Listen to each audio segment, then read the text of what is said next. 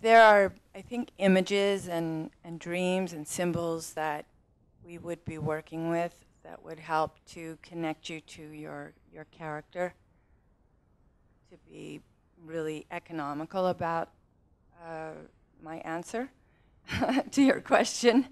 But it's a constant flow and it keeps evolving. But there are so many messages that are being sent to you each night when you go to sleep and you dream. You don't always remember them, and they don't have to be epic dreams, just little snippets of one.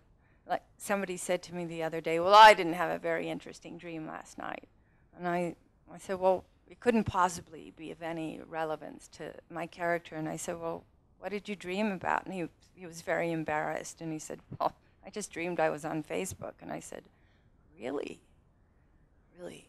The Book of Faces. Let's just start there.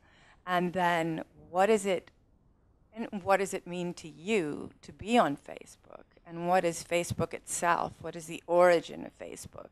What is it? And you know, I won't bore you with our whole dialogue, but it certainly was something that there was something in there that connected him immediately to the character. And the character's need to be heard, to be seen, to communicate, to be validated, to share. So his first reaction was, oh, it means nothing. But of course, it did.